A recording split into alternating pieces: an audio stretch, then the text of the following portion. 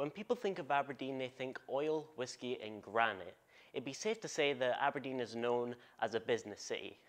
But people are trying to change that now with the Nuart Festival. Developed in collaboration with Aberdeen Inspired and Aberdeen City Council, Nuart works with the City of Stavanger to create art murals all across the city to inspire creativity within it.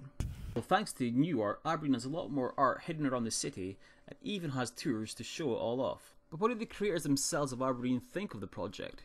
Well, here's Sarah Stroud, a filmmaker and lecturer at NESCOL, to speak about it.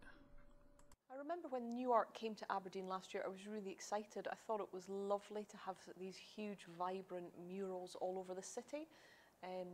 Yeah, I thought they were absolutely beautiful. Do you think this will inspire more creativity in the city, and how? I think it will make more people interested in public art.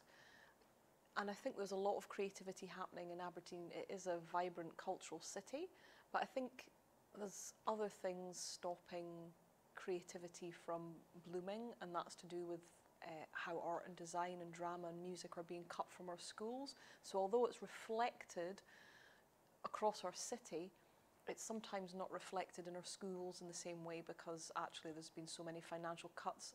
Nuart is funded by the business partnership, so that's all about getting people into Aberdeen, and you know, art seems to be the buzzword for, you know, cultural tourism, isn't it? Everybody has to, you know, everybody now sees the value of art galleries and theatre because it brings people to your city. What's your opinion of all the art being from people from outside of Aberdeen? As a local artist myself, I think it's important that you do provide a space for local people to show their work.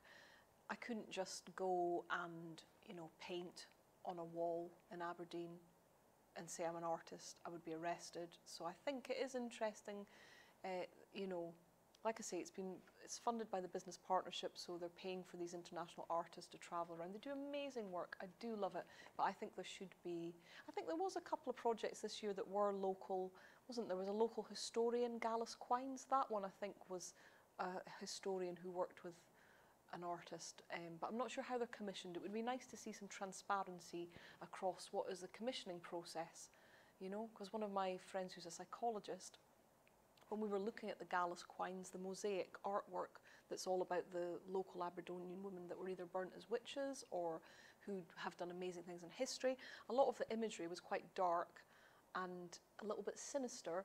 Now, she's a psychologist and she works with a lot of mental health patients, and she said, oh, you know, I have a client who would really struggle with seeing some of those images when she walked past the street. That would maybe like trigger a little bit of trauma response. So although we walk about and we think, oh, it's art, actually, I think it depends on what it's showing, because maybe, you know, some of those things might impact people in ways that we don't sometimes think about, you know, especially when those ones are a little bit more sinister. But in general, I'm all in favour of it. I think it's an amazing programme, and I always get really excited every year that it happens. Where do you think the project will go next? I think the whole, like I say, the Nuart project is all, it's getting wider, isn't it? It's not just like in the city centre, it's now like Holborn Street, and I think businesses could maybe volunteer to have murals on their the businesses. Part of me wonders if the next step of Nuart will be, you know, designing in spaces, commercial spaces, like the Bonaccord Centre that are maybe quite ugly and underused, or the Trinity Centre. So actually, it's about making lots of different spaces cultural and relevant. Though we may still be considered a business city to the rest of the world, when you look away from the bigger picture and closer at the streets, you'll be sure to find the creativity of it on these granite walls.